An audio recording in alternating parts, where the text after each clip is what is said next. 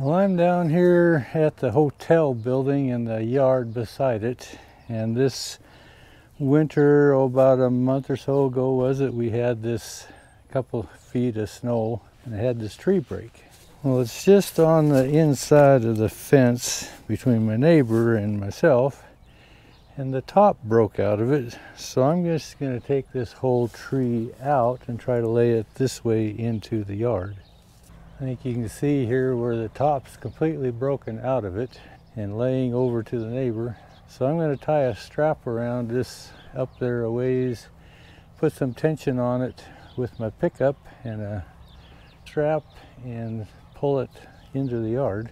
One branch that came my direction already. So see if I can't get this laid over here.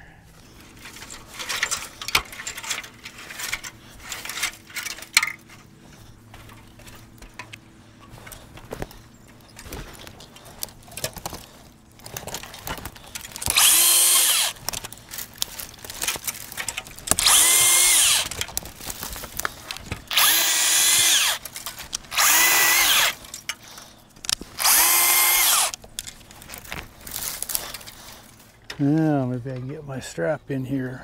Go up as high as I can.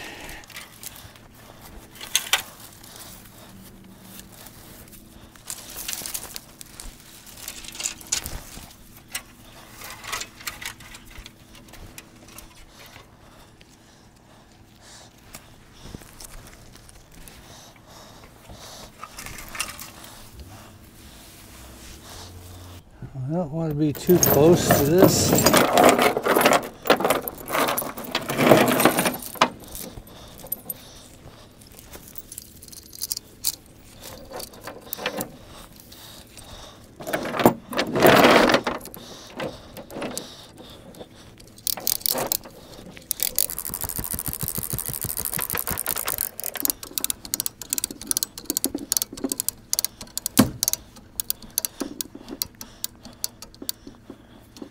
Yeah, some good tension this direction. I think that'll kind of put it in the right direction.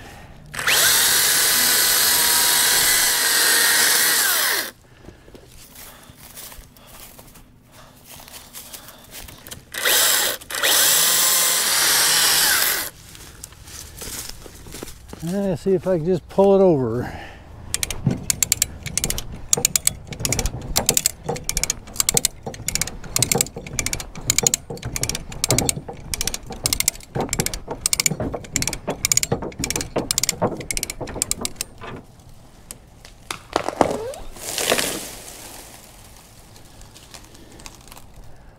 That'll work. Somewhere is my strap. I really like this cordless.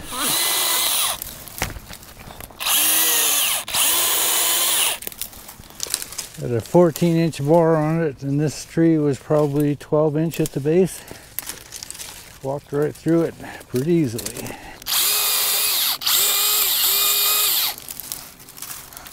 There we are.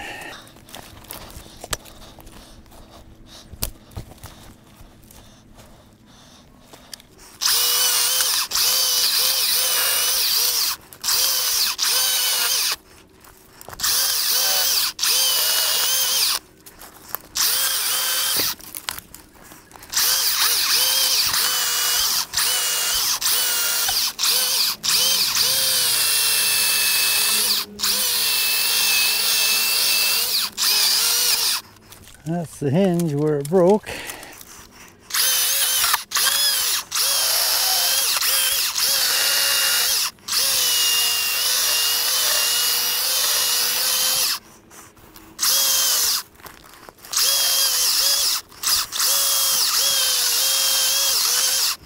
There we go. Strap out from under here.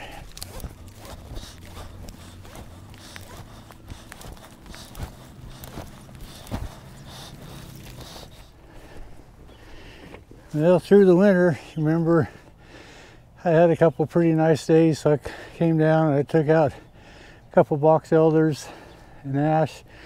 This here was an ash. Grass is starting to green up, so I'm going to have to come down and trim out all my branches and get those hauled off, and then get these trunks sawed up before it gets to be time to start mowing grass. Can't do that today. I've got to haul water out to the cows, and then grass is coming out there, and there's some sagebrush that I want to take my brush hog and mow some of that stuff back. So I'm headed out to our little piece of ground where the cows are at and mow some sagebrush. Well, this is kind of the totals that I ended up with in hauling water to this 3,000 gallon tank over the course of the last 6 months, which got us through the winter. I ended up being full at November 7th is when I started out at a full 3,000 gallons. I have hauled water 8 different times, which includes today, which I hauled 1,000 gallons. So I've hauled a total of 4,750 gallons over the course of the winter. There was the first month of November, we just had the 2 calves, and then we had a third one show up. And in the last week, we've had this little one show up, but it's been, you know, non-impactive on the amount of water that we drink. So anyway, at 4,750 gallons over the last 6 months, they have consumed between 26 and 27 gallons a day on average. So we're going into summertime, and that will most likely double, but I have a 300 gallon tank that I also supplement them with through the summer as I move them from different portions of the pasture. So anyway, that's kind of the summary of the first winter. Hauling water out here is very doable.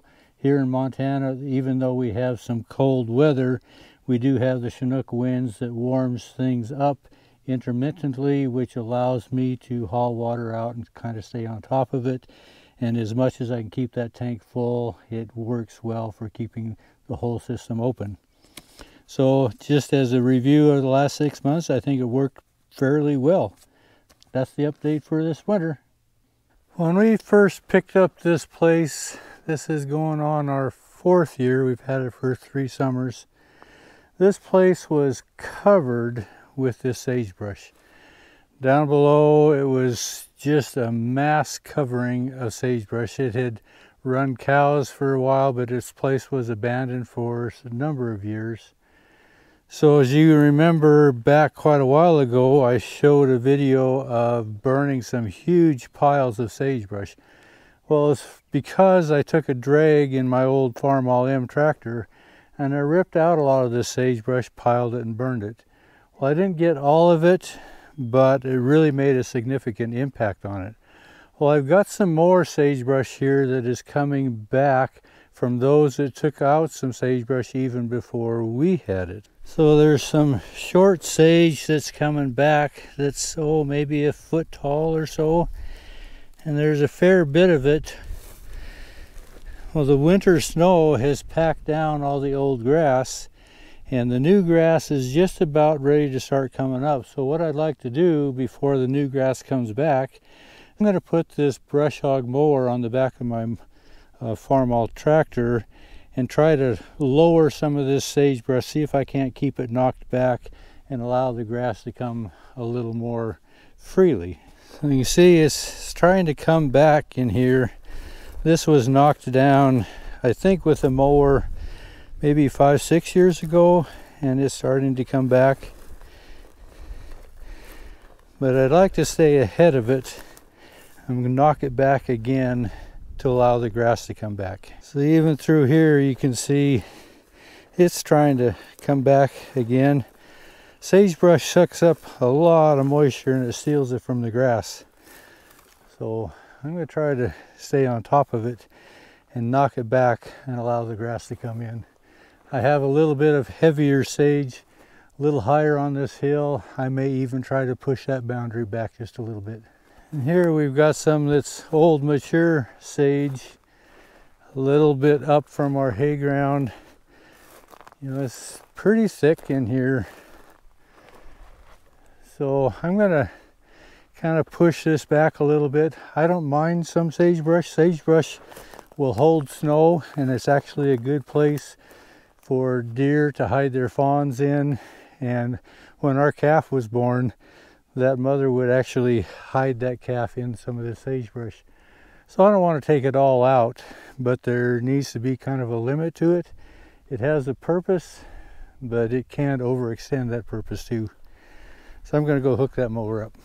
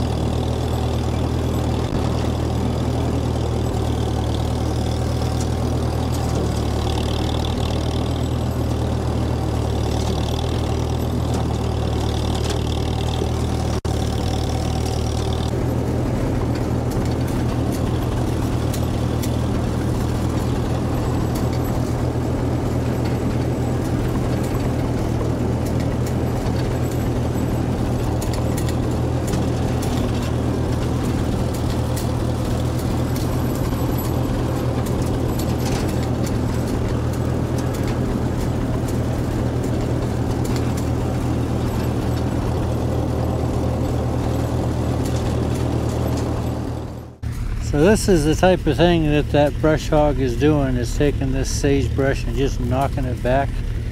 It won't kill it, but it'll open up the ground to where some of this other grass is a little more free to come in. So this is some of that pasture that we walked through to begin with. Now that sagebrush is knocked down. So this is going to open it up a lot. It takes these bunches out. This old stand of grass from last year that didn't get mowed.